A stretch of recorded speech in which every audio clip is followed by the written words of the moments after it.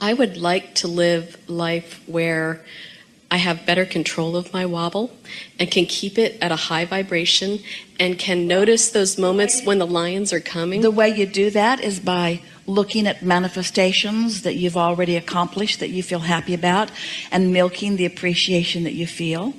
By acknowledging that some things have manifested that were at one time and maybe even for a long time still in a vibrational state, and when you chilled out about it, then it came into easier view. You just have to massage your thoughts into those better feeling places. That really is the work. And we know, friends, it feels counterintuitive to humans who have been counting on your action to make things happen. But it is our promise to you, your action is minuscule in comparison with the power and the leverage of alignment with this vortex. Most people are offering most of their action or behavior to compensate for not flowing their energy in a productive way. You worry about stuff and you don't line up with well-being, and you beat the drum of things not going well for you. And then when things don't go well for you, then you dig in with action and hard work, and then you get exhausted.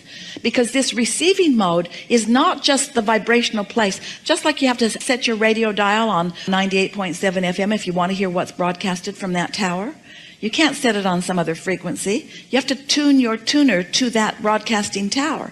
And so we want to convince you that this vibrational reality, that this vortex is a broadcasting tower that includes everything that you want and all that you are and the path to full manifestation of every bit of it.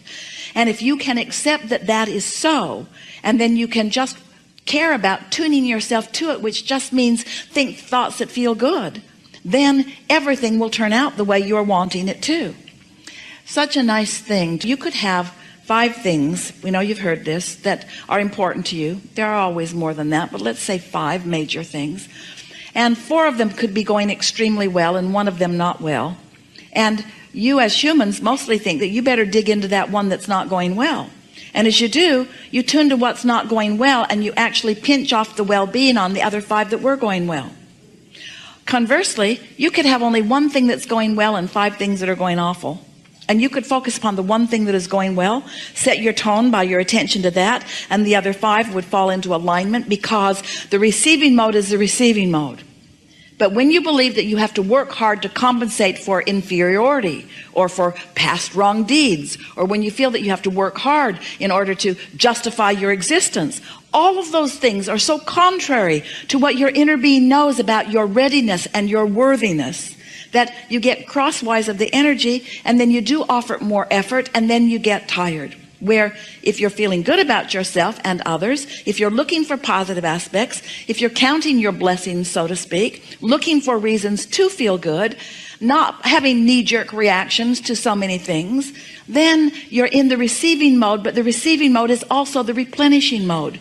That's where your stamina comes from. That's where your clarity comes from. That's where your vitality comes from. That's where the good ideas come from. But most humans, we love you so much, you know what's coming next.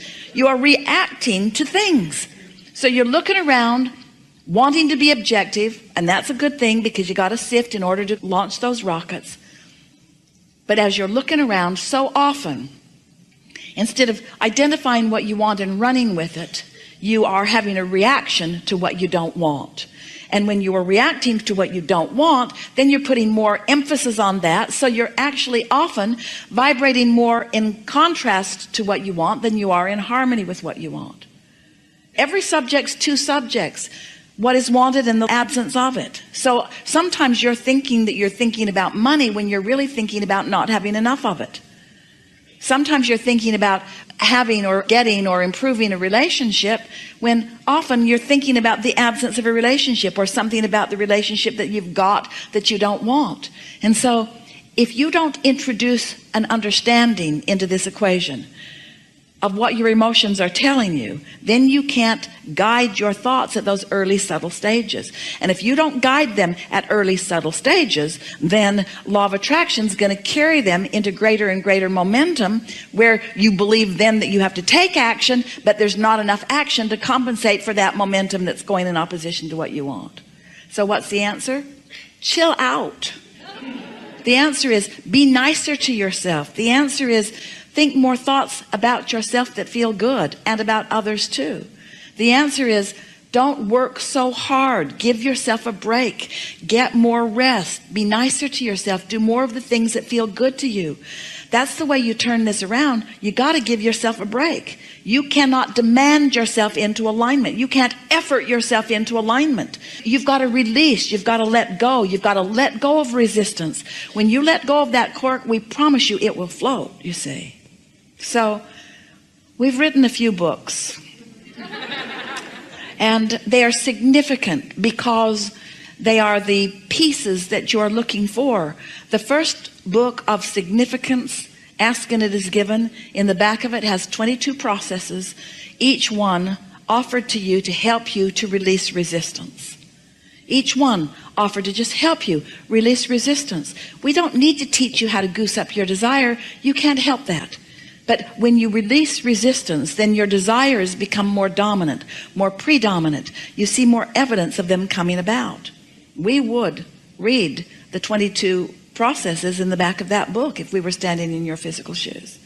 The next book of significance that we wrote for you, it's talking about deliberate creation. It's about focusing, and it's about taking the way you feel and using it as the reason that you think the thoughts you think.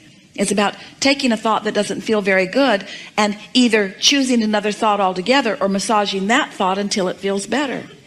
Then another book that came right on the heels of that is The Astonishing Power of Emotions. And that book teaches you about the emotions that you feel and the value of them. That may be the most significant book that you will ever read. That may be the only book that if we were standing in your physical shoes and went out there and there's a big pile of books that we would want. We would want to understand the emotions that we are feeling. And then we wrote a book called The Vortex. The Vortex that explains to you that everything you want already is. And if you're paying attention to how you feel and maybe using some of the processes that help you to release resistance and focusing deliberately, that you can get into the receptive mode and let everything in that you want. We haven't been offering these words to you just because we think you want to hear some words. We're answering the questions of how do you create your own reality? How do you create your own reality? By having thoughts that you think. The question is, and this is the question that we're really wanting to put to you, to all of you, are the thoughts you think, thoughts that you're thinking because you're the creator of your own experience? Or the thoughts that you think, reactionary thoughts because somebody else is having an experience that you're observing and you're having a knee-jerk reaction to what's going on? Because that's a big question. If you are reacting, then you have no control. You're like a cork bobbing on a raging sea. You have no control at all. So what would we do?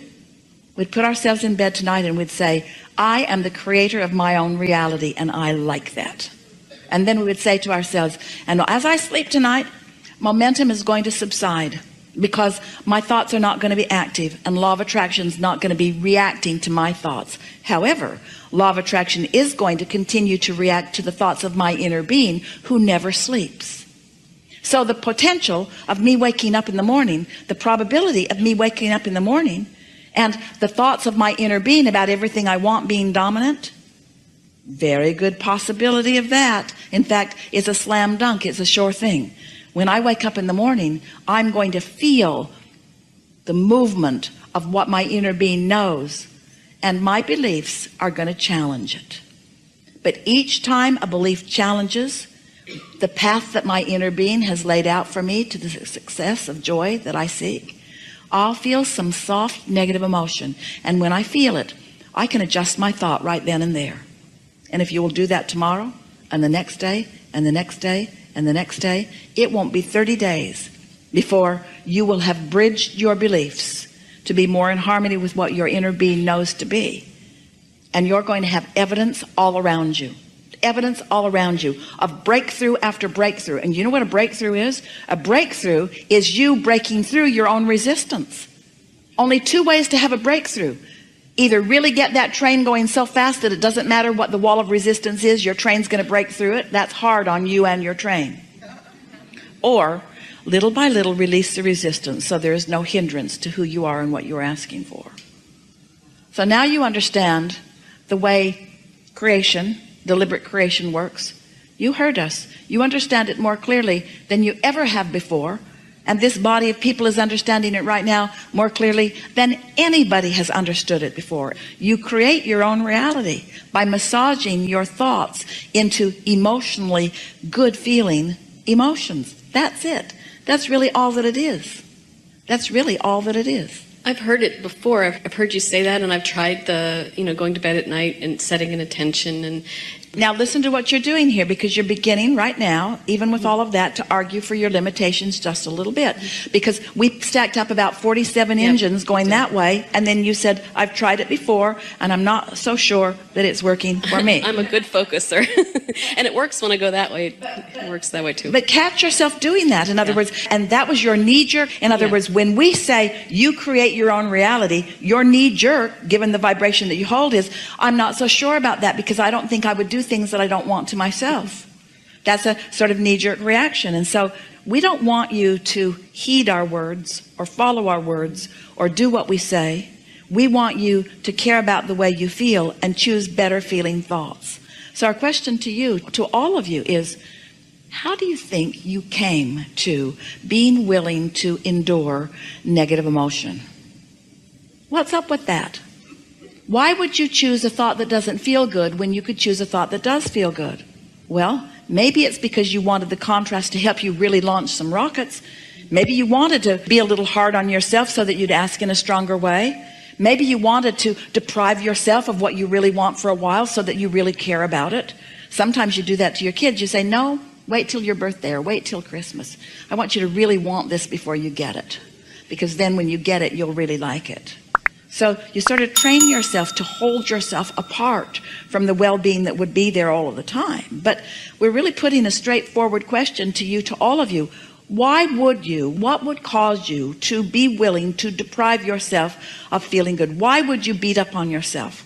And the answer is, you don't like yourself very much. And the reason that you don't like yourself very much is because you've been looking to disconnected people to like you, and they don't like you very much. But it's not personal. They don't not like you because you're not likable. They don't like you because they're not in a likable mood. It's not personal. They're not depriving you of their love. They're just pinched off from their own love, so they don't have anything to give you. And everybody's going to give you what they're feeling. So if they're all pinched off and you say, look at me and give me something, they're going to give you something that you don't like. And then you're going to get used to what it feels like not to be liked. And all along, your inner being is loving you so much. Every time you're not being loved by someone, your inner being is loving you more because you're asking for it stronger. So the more Source loves you, and the more you don't let yourself feel the love of Source, and the more you look through cracks of others for them to love you, and the more you become dependent upon them, those flaky human friends, they're just not consistent. They're so fickle. Oh, they'll love you if you'll do everything that they want you to do. But boy, you better not let up for a minute, and their love for you will stop because it was contingent upon you pleasing them, because we love you so much. But you've got this backwards, and you've had it backwards for quite a while, haven't you? But when you get it turned around and you begin to accept that when I feel love, that means I've opened the conduit, and the love that is me is flowing through me, not through me only to others, but through me and to me and through me. When you're loving someone else, do you know who receives the greatest benefit of your love? You do, because your valve's wide open and every cell of your body is resonating with the love that is flowing through you, you see. You got to stop looking for lovables in order to love. You got to love just because that's what you do. You love. And then when you get in that vibration of love, oh, lovable shows just show themselves. You got to talk yourself into feeling good about you. You got to talk yourself into feeling good about the situation. And it's really worth it. It's a big payoff, because when you keep your valve open no matter what, then good just keeps flowing to you. But if you pinch your valve off for some petty little reason that really isn't important, because you've got some beliefs that you've been dragging around that haven't served you that well anyway, then life can be a sort of hard road. Yes? This seems like an exceptionally good time for a segment of refreshment.